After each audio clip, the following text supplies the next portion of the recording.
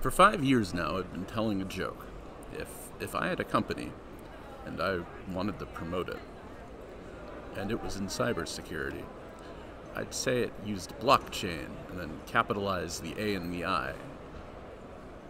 The joke is that those are two really big buzzwords, blockchain and AI. You get it?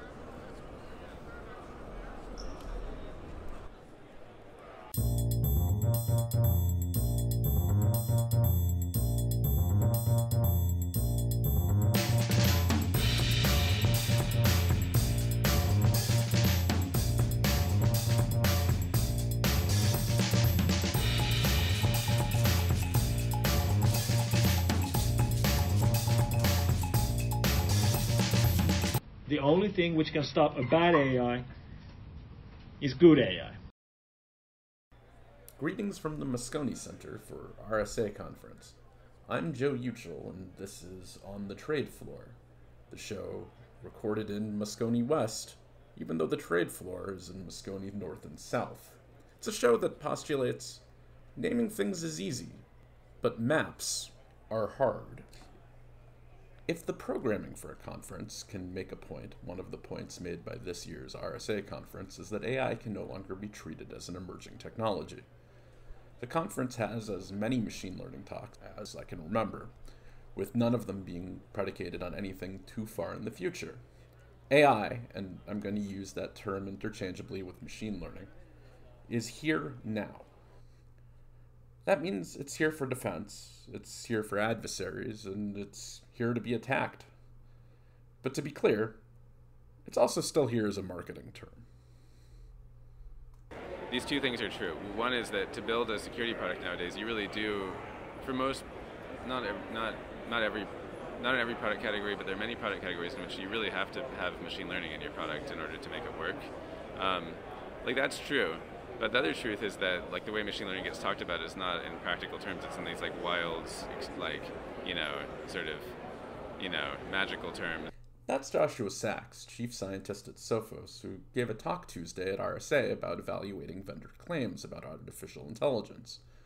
There's a long history of skepticism about AI in marketing, and for good reason. AI is a black box that's very hard to verify. In 2019, venture capital firm MMC released a report that 40% of European firms claiming to use AI didn't use AI in any meaningful way. We're a long way from there. Whether they advertise it or not, your favorite security product likely includes some form of machine learning. But Sachs's claims about machine learning are often based on a faulty of smaller premise. companies that we're constantly considering acquiring. So in that role, I'm constantly evaluating companies that are making claims about their AI systems that exist in their products. So here's how I approach that. So I'm most interested not in the specific mathematical technique that a given company is using. I'm interested more in how a given company is approaching AI R&D. Having the most elaborate learning algorithm. It may have more to do with the data it learns from. That process starts with identifying training data that they can use. So I think one has to interrogate the way in which a given company is acquiring data. One has to ask questions about the quality of that training data in terms of how well it actually represents the real world, whether or not that data is available as a kind of stream, which is continuously refreshed versus just a static data set. So that matters a lot. So I've seen companies that are training their machine learning models on data that they got in 2019, and that data isn't being updated in any way. That can be a chicken or egg problem for startups, he said, because the telemetric data used to train products, including Sophos's, is typically collected by the vendor creating the product. You need customers before you can make a product, even though you can't have customers without a product. A lot of the evaluations he makes of small vendors hinge on how the vendors handle that problem, and what assumptions they make along the way. If security using AI is a conversation the community is sick of having, securing AI is one we haven't had enough. With the prevalence of AI in industries as far-flung as retail, entertainment, and technology, InfoSec personnel may have to start doing something new, red teaming attacks against those algorithms. That was the subject of a conference panel which Christina Liegety sat on. So we red team cybersecurity systems, traditional cybersecurity systems.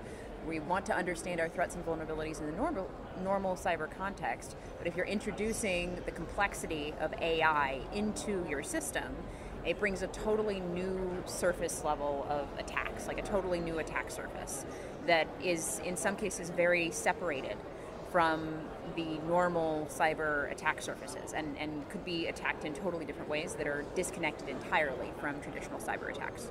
So you need to start thinking about red teaming your system all over again. Liegety is operations manager for the AI and Autonomy Innovation Center at MITRE. She worked on the Atlas framework, which is the AI adversary equivalent of the attack framework. AI is vulnerable to several kinds of attacks. Fabricated inputs can game results. Liegety uses the example of fake videos used in the United States and China to trick facial recognition into thinking attackers were other people. Poisoning learning data can throw algorithms off track.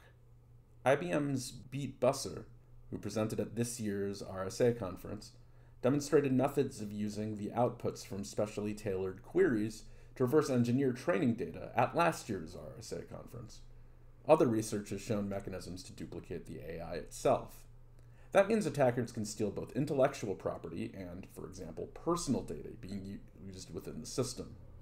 Busser's presentation this year looked to address anonymizing data without cost and accuracy, a problem that has plagued anonymizers so far.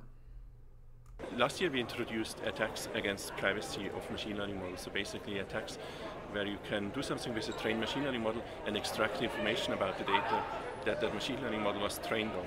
And that can lead to leakage of private information, which is very heavily regulated and something you have to prevent.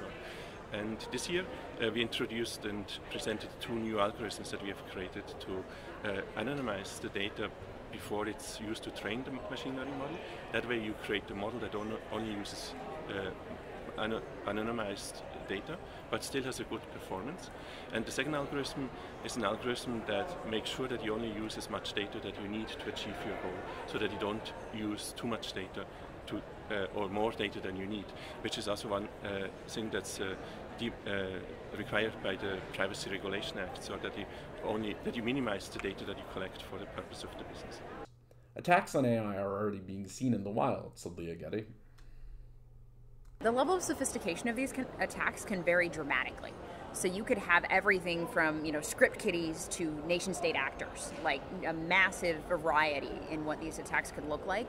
And depending on the kind of systems that they're interested in going after, the motivation for their particular attacks, they could put together different types of attacks that could be widely applicable, and then they're just going after all sorts of very similar style systems. So there could be some reusability that makes it concerning enough to where it's not just a very tailored attack solution that you only have to face in very specific circumstances.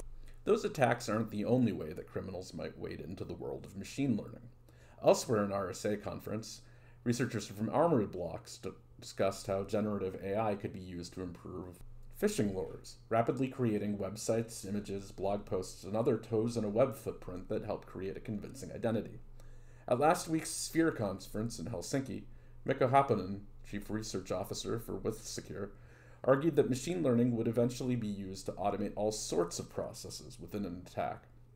Machine learning wouldn't just generate new phishing emails, it would also determine when the old phishing email stopped working or was being picked up by security software, and translate that new lure into multiple languages. It would replace burnt infrastructure automatically being used in the attacks, and register and erect new websites in addition to providing those texts and images. The reason there have not been AI-assisted attacks is simple, he thinks. Anyone trained in AI can get an extremely lucrative job without turning to crime. And this is now changing. Changing for 2 reasons. Reason number 1, barriers for entry for using machine learning systems are quickly coming down. It's easier and easier to use AI frameworks. And the second reason is that the criminal groups have more and more money. It's easier, closer and closer to the threshold where they can start competing for the same skill set. He noted that a major advantage defensive vendors have had over the past few years is better automation. Manual attacks go head-to-head against intelligent systems. When that fades, when automated attacks go head-to-head against automated systems, the speed and depth of attacks would likely pick up. The only thing which can stop a bad AI is good AI.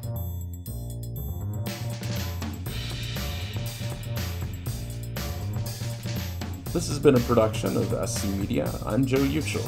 The introductory song was What's the Angle by Shane Ivers. You can hear more of his work at silvermansound.com. Thanks for listening.